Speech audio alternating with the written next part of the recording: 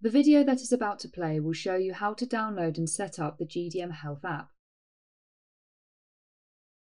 To download the GDm-Health app on your device, tap on the link within the GDm-Health text message, or go to the App Store or Google Play on your device and type in GDm-Health. Select and download the app. Once downloaded, open the app. GDm-Health will ask if you allow the app to use Bluetooth so blood glucose results can sync over from the meter. Select OK. Swipe across until you get to the Get Started screen. Select Let's Go. You now need to activate your app and create a connection between you and your diabetes care team. Select Activate. Enter the 9-digit activation key you were given by your diabetes care team. Select Submit.